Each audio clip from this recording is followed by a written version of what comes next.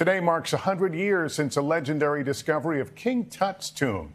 Our Kelly Cobiella has more on what's still being discovered in the desert sand a century later.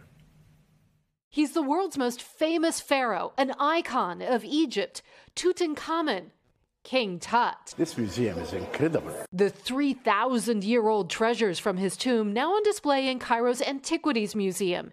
His gilded throne, the shrine of Anubis, god of the dead, and the most famous piece of all, King Tut's death mask.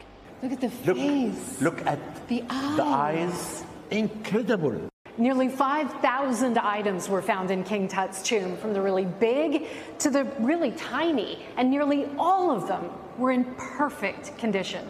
That's what made British archaeologist Howard Carter's discovery, November 4th, 1922, a worldwide sensation, the only royal ancient tomb found largely intact.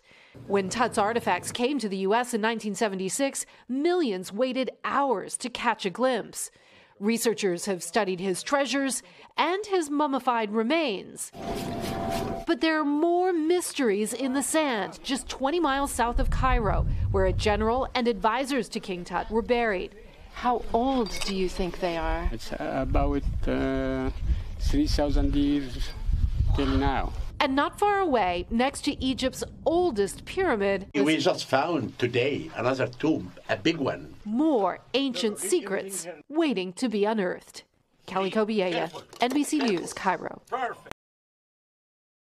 Thanks for watching our YouTube channel. Follow today's top stories and breaking news by downloading the NBC News app.